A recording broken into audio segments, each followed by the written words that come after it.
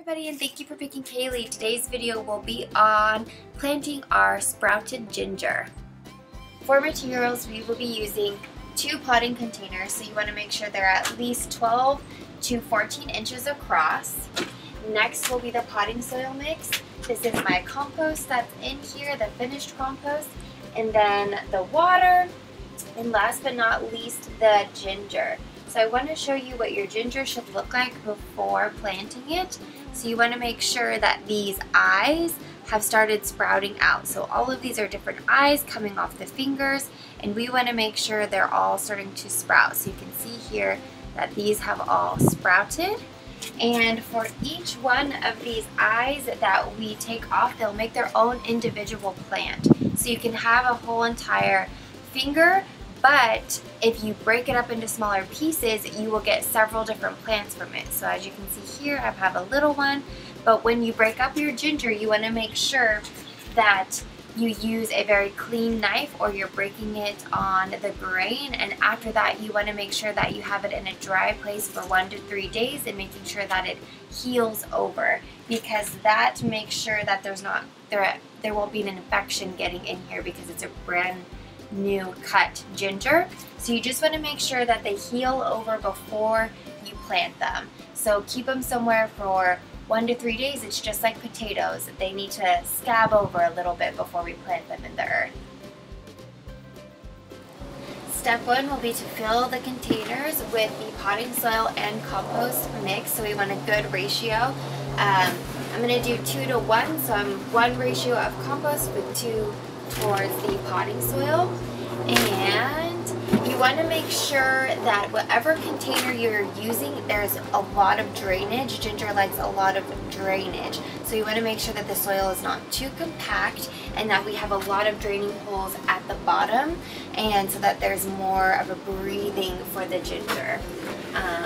We want to make sure that they do not sit in the water, because if they sit in the water, they will start to rot. So watering is I wouldn't say it's tricky with ginger, but I want to say you want to keep a close eye on it, because you do not want your ginger tubers to rot at all in the soil and then you get nothing. So there's a little bit of compost. Now I'm going to start with the soil.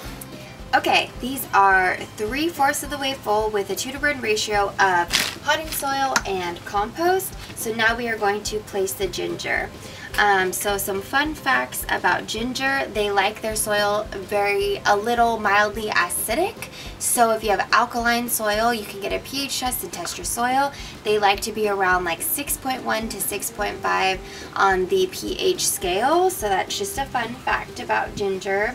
Another fun fact about ginger is that it does like some room. So you want to space them out about 8 inches if you're planting in rows. And then if you have containers, they say about 1 of these per 1 container, but I think you can definitely do 2 to 1 container. So as you can see here, I will not be able to add a couple of my gingers in here, so I will have to add some more containers to mine. But what you want to do is you want to make sure that the eye that is popping up is facing upwards. So you want to make sure that that is happening, and the roots will go down. So I want to make sure that this is facing upwards. This guy is now facing upwards, and then I'm going to choose another little one to go in here, and I'm facing once again this upwards in the soil. And I'm going to place another little guy over here, and this larger one doesn't have too many. There's a lot of eyes on here, but they're very little, so this won't produce a sprout for a while. This one will, and this one will before this. So I'm going to add this one right here. Guy, and I have no more room for these 2, so I'm going to put these guys in another container outside of this video, but that's what it should look like. You have some spacing between your ginger, and then now you want to make sure your ginger is 2 to 4 inches below the soil surface. So I am going to add on the soil on top, and then I will show you the after product. So we go here, and we're just gonna add, I'm gonna add up to these lines, these soil. So I'm gonna probably head up to right here, and then right here, and place it in a medium sunny place. So ginger likes to have morning sun, so it likes full sun for about 2 to 5 hours, but after that we want to have it in a shady portion. So if you have somewhere around your property, around your apartment that gets morning sun but then it passes over, I would suggest that area. So I'm going to plant it right outside, or put these pots right outside our patio, so these will not be with my garden over by the car parking lot, because that gets full sun all hours of the day.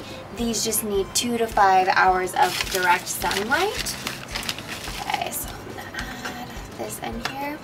Next, for watering. Okay, so ginger, it's just like turmeric. You do not want to over soak your ginger, because if you over soak your ginger, you're gonna get some rot in there.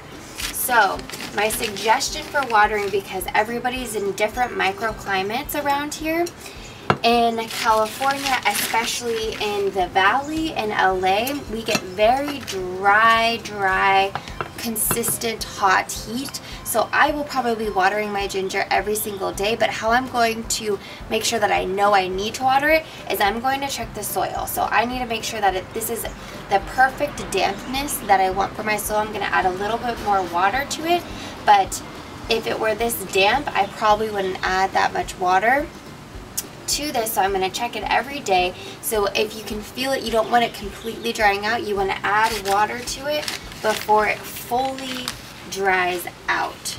So just make sure that you never let your soil completely dry out before watering it that next day. All right, and that is, I'm done. So these guys are planted in here, and now I'm going to place them right outside our patio. Okay everybody, this is where I'm going to be putting my ginger. So for me, this gets about an hour and a half in the morning when the sun peeks over our apartment complex, comes right down, and at the end of the day we get the sun peeking through the trees for about 3 hours. So it'll have a good 4.5 hours of sun in here, and it's pretty hot in the valley right now. So just keep it in a place, be autonomous. I trust you guys with where you would best put your plants. Leave comments if you need any guidance for that, but I think you know your plants, you know your space, and you know where you would get the best adequate light for your ginger. But also a few tips, like please don't get discouraged if you do not see something in a couple of weeks. Ginger takes a little bit longer, just like turmeric, where the shoots tend to come up a little slower, but once the shoots are up, it'll be very fast. It's very rapid growth once you see the shoots, but it does take a little time underneath the soil. So please give it about 2 to 5 weeks to start seeing those shoots. Don't give up on it, and also don't disturb it and try to see what's happening, because you may have disturbed the roots at that point and they might go into shock. So mark it on your calendar when you planted your ginger. After 5 weeks, if you don't see anything, maybe go investigate, but still just trust in the process, trust in your ginger, trust in Mother Earth. You're doing what you're doing, you're watering your plants, you're putting it in the sun, and hopefully you will see, the fruits of your labor.